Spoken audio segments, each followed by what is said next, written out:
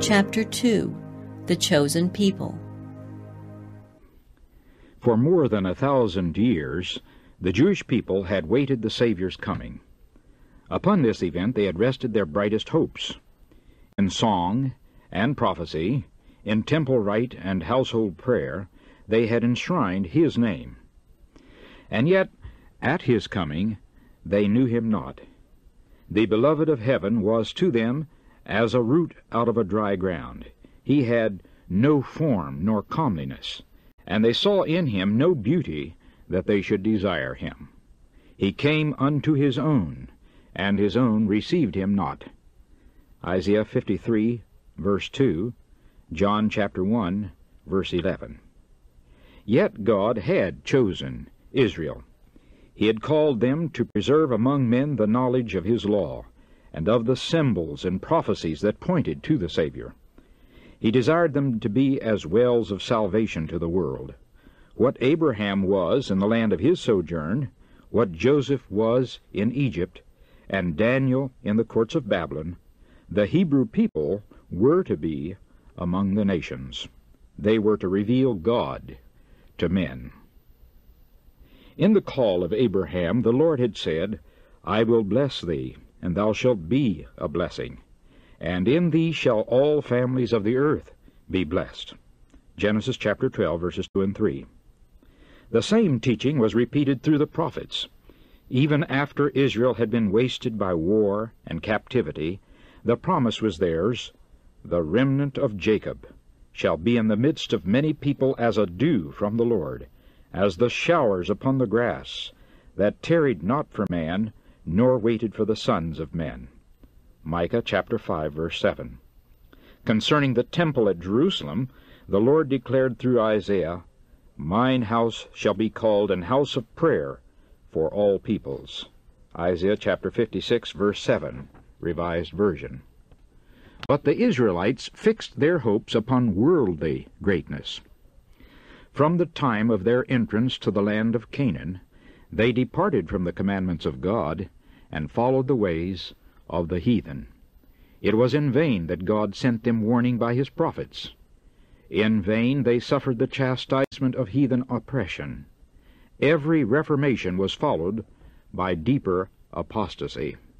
Had Israel been true to God, He could have accomplished His purpose through their honor and exaltation.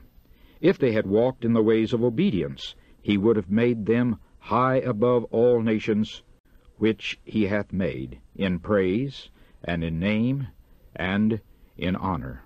All people of the earth, said Moses, shall see that thou art called by the name of the Lord, and they shall be afraid of thee. The nations which shall hear all these statutes shall say, Surely this great nation is a wise and understanding people. Deuteronomy chapter 26, verse 19, Deuteronomy chapter 28, verse 10, and Deuteronomy chapter 4, verse 6. But because of their unfaithfulness, God's purpose could be wrought out only through continued adversity and humiliation. They were brought into subjection to Babylon and scattered through the lands of the heathen. In affliction, many renewed their faithfulness to His covenant. While they hung their harps upon the willows and mourned for the holy temple that was laid waste, the light of truth shone out through them, and a knowledge of God was spread among the nations. The heathen systems of sacrifice were a perversion of the system that God had appointed, and many a sincere observer of heathen rites learned from the Hebrews the meaning of the service divinely ordained, and in faith grasped the promise of a Redeemer. Many of the exiles suffered persecution. Not a few lost their lives because of their refusal to disregard the Sabbath and to observe the heathen festivals. As idolaters were roused to crush out the truth, the Lord brought His servants face to face with kings and rulers, that they and their people might receive the light. Time after time the greatest monarchs were led to proclaim the supremacy of the God whom their Hebrew captives worshipped. By the Babylonian captivity, the Israelites were effectually cured of the worship of graven images. During the centuries that followed, they suffered from the oppression of heathen foes, until the conviction became fixed that their prosperity depended upon their obedience to the law of God. But with too many of the people, obedience was not prompted by love. The motive was selfish. They rendered outward service to God as the means of attaining to national greatness. They did not become the light of the world, but shut themselves away from the world in order to escape temptation to idolatry. In the instruction given through Moses, God had placed restrictions upon their association with idolaters, but this teaching had been misinterpreted. It was intended to prevent them from conforming to the practices of the heathen, but it was used to build up a wall of separation between Israel and all other nations. The Jews looked upon Jerusalem as their heaven, and they were actually jealous lest the Lord should show mercy to the Gentiles. After the return from Babylon, much attention was given to religious instruction. All over the country, synagogues were erected, where the law was expounded by the priests and scribes, and schools were established, which, together with the arts and sciences, professed to teach the principles of righteousness.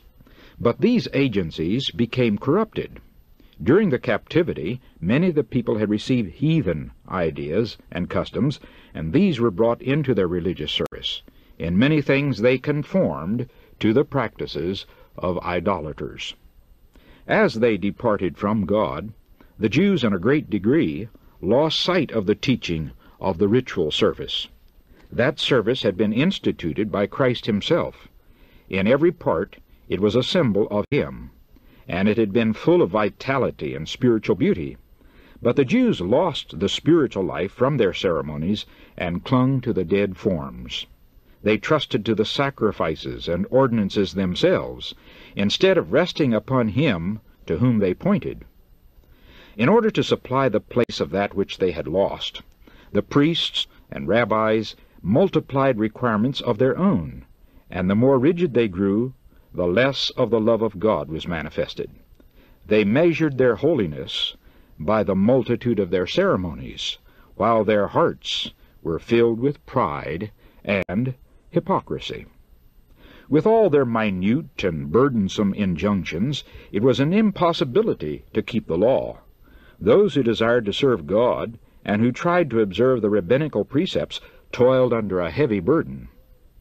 They could find no rest from the accusings of a troubled conscience. Thus Satan worked to discourage the people, to lower their conception of the character of God, and to bring the faith of Israel into contempt.